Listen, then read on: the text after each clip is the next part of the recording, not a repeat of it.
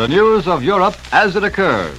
The world is now awaiting the arrival in Berlin of Sir Neville Henderson, British ambassador to Germany, who took off from England's Heston Aerodrome nearly 3 hours ago, flying to Berlin with the British cabinet's answer to German Chancellor Adolf Hitler. Now, during this broadcast period, we shall hear the latest word direct from the two key cities of London and Berlin as our CBS representatives speak to us across the ocean by shortwave radio. First, in London, waiting to speak to us now, is the Chief of Columbia's European Staff, Mr. Edward R. Murrow. And to hear Mr. Murrow, we switch you now to London. This is London. Europe is all paradox these days. For instance, one of the few places in Europe where international railway traffic is undisturbed is the Polish corridor. Germany's transit arrangements continue to function without a hitch. Trains continue to cross the corridor without a hitch. And Germany is said still to be sending military transport over the line. Now, here in London today, the Chinese and Japanese ambassadors called at the Foreign Office. And they called together. And that's something that London hasn't seen for a long while. It's also just been announced that Germans have been instructed to leave Hong Kong. Croydon Airport will be blacked out tonight. And the Admiralty have forbidden the use of wireless transmitting apparatus from any seagoing ship in British territorial waters. And I should not be surprised to see certain steps taken during the next 24 hours to establish what would be called a voluntary censorship over certain other forms of communication. The first defense orders, or decrees, were issued here today. They cover a lot of territory. Power is given to order compulsory evacuation for both people and animals. In other words, if the government says go, you've got to go whether you like it or not. Compulsory billeting is provided for. And that means that if you had a house in the country with an extra room, the government might bill it without your consent 2 or 3 people in that room. Private premises may be taken over. Traffic on the roads may be regulated. And the carrying of cameras will be prohibited in certain areas. And there's another provision. It states that no person shall have under his control or liberate any racing or homing pigeons. Prices of foods and other commodities may be controlled. And the dispatch from the United Kingdom of material other than that handled by mail may be controlled or stopped altogether. There are more than 100 separate items in the list, and there will probably be others to follow. Well, those surprising Russians are still handing out surprises. Voroshilov, the war minister, says there's no reason why Russia should not supply the Poles with arms and materials, just as the Americans, and incidentally the British, have been supplying them to Japan for the last 2 years. The feeling is growing here that the agreement with Russia may, in the end of the day, do Germany more harm than good. We shall probably have more information on that point after the speeches in Moscow tonight. As you know, the House of Commons meets tomorrow at 2:45 London time. And I can tell you that the Prime Minister is being urged very strongly not only to outline the recent exchange between Hitler and the British government, which so far remains a secret, but he has today been urged by certain opposition leaders to tell the whole story of the breakdown of negotiations with the Soviet Union. If he does tell that story, we shall be in for further surprise. Mr. Chamberlain has been told that Parliament will provide a good sounding board, that a full, complete statement would convince doubters that he has no appetite for personal government and is prepared to defend Britain's action in the open. Of course, what he says will, in large measure, depend whether or not will depend upon whether or not he has received Herr Hitler's reply to Britain's message, which Sir Neville Henderson is now taking to Berlin by air. On the whole, I should say that the possibility of avoiding war has not increased during the day. Government circles are, in fact, exceedingly pessimistic.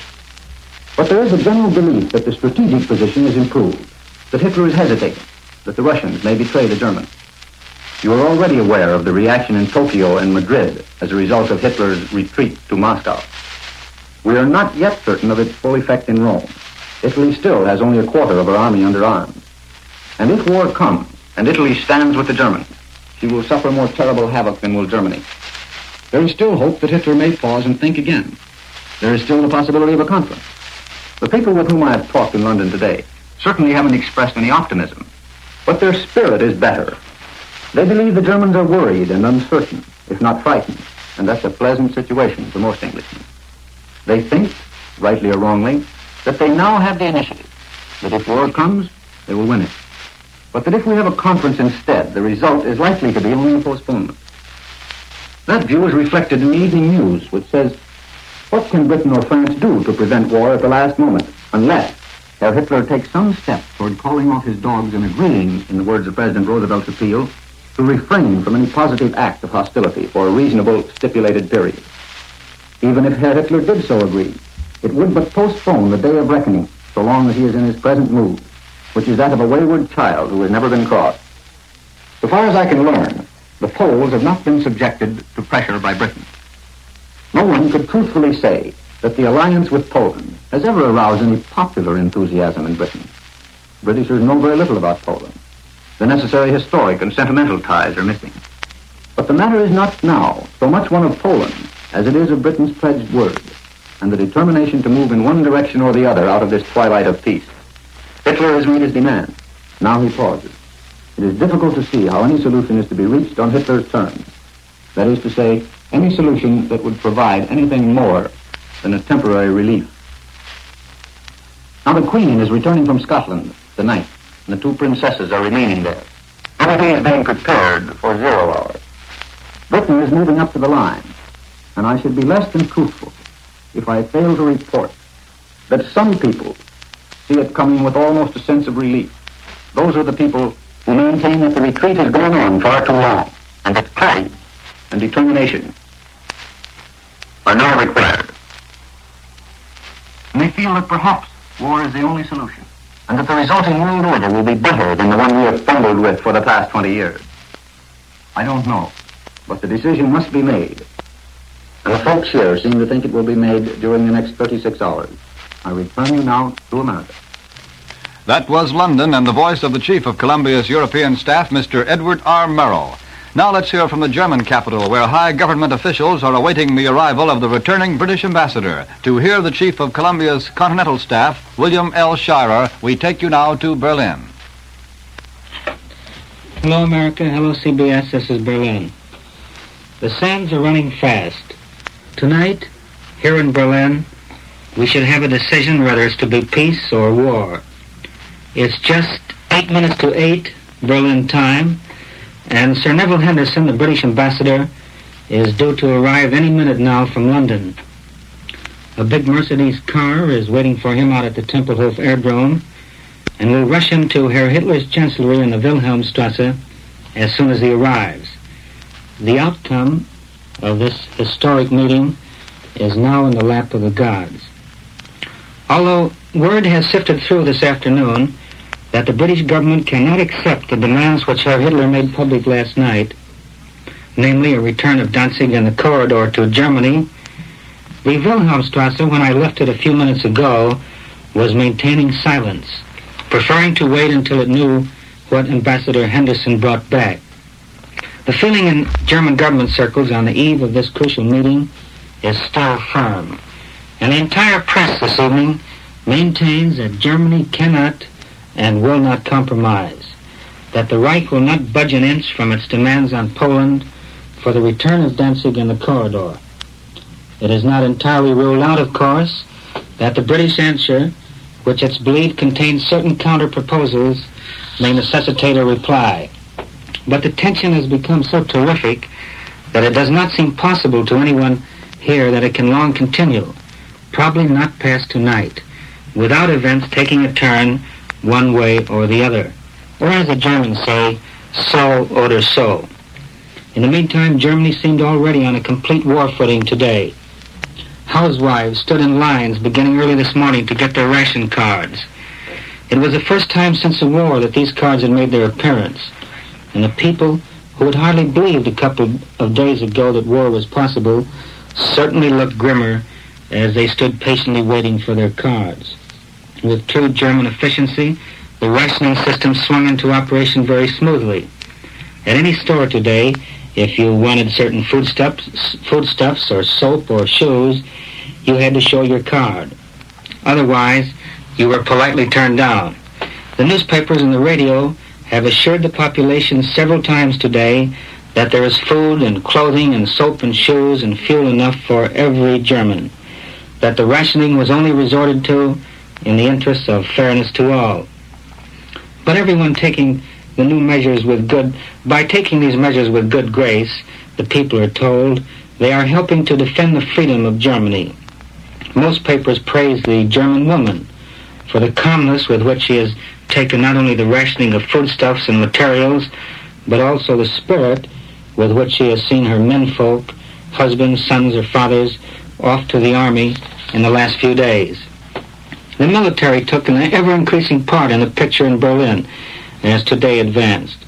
Cars with high army officers sped up and down the Wilhelmstrasse, or down the Tiergartenstrasse to the War Ministry in the Bendlerstrasse.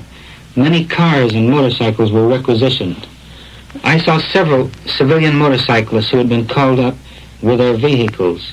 They received an army armband, and you could see them speeding through the streets carrying messages.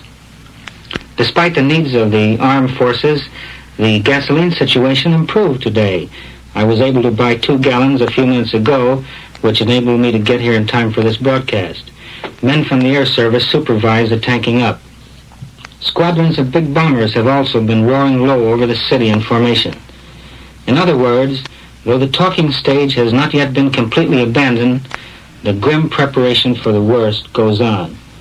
I understand no trains from Germany crossed any borders today, but those foreigners trying to get out were able to proceed as far as the frontier and then either walk or get some kind of transportation to the other side of the border.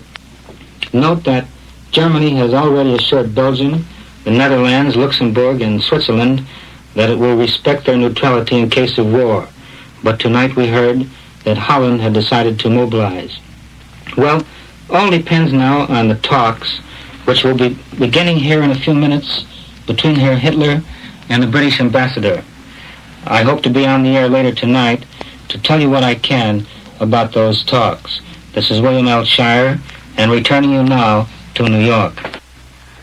In this moment of waiting, as all the world is awaiting the arrival of the British ambassador to Germany, Sir Neville Henderson, in Berlin, we've been listening to our correspondents in London and in Berlin speaking to us by shortwave radio across the ocean. And now here in New York, let's hear a few words from our CBS Foreign News analyst, Mr. Elmer Davis. Here's Mr. Davis. You notice that Mr. Sharer said that in Berlin they're expecting Sir Neville Henderson in a few minutes. Well, the information from London is that he left only at 1 o'clock. I understand the normal commercial flying time between London and Berlin is 5 hours and 3/4, and while in a special plane he'll probably make better time, it seems unlikely that he can meet Chancellor Hitler before 5 or 6. Now, the most encouraging thing, certainly, in these broadcasts that we have just heard, was Mr. Scherer's remark that it is felt possible in Berlin that the British answer may necessitate a reply, which would at least mean a little more delay and a chance for possibly some satisfactory settlement of the situation. Mr. Murrow, you notice, said that in London it is felt that the possibility of avoiding war has not increased, which is a very temperate remark, but that the strategic position is regarded as improved. Now, that, of course, refers primarily, I presume, to the situation of political strategy, but it's just possible that it may also refer to military and naval strategy as well. There were reports today of a possible mediation by Mussolini. They were emphasized in Rome, and there was indication that some satisfaction would be felt with such a move in Berlin. A Rome dispatch says that the Italian press, as if by signal, emphasized that all the world was looking to Mussolini to avert war. Well, of course, the Italian press usually does things by signal. Virginio Gaida, who is generally the spokesman for the government, wrote in the Giornale d'Italia that while the world is on the edge of a European catastrophe, even more insistent in general are the appeals being made to Premier Mussolini. A last-minute miracle is talked about. Direct intervention by Premier Mussolini is mentioned as a means for saving peace. Now, it seems to me conceivable that most of those appeals have come from Rome. We know from all evidence that's come to us that the Italians are very far from enthusiastic about all this. They have nothing to gain by a war against Poland, with which their own relations have always been friendly, and if they should enter into the war, they are far more exposed than Germany to attack by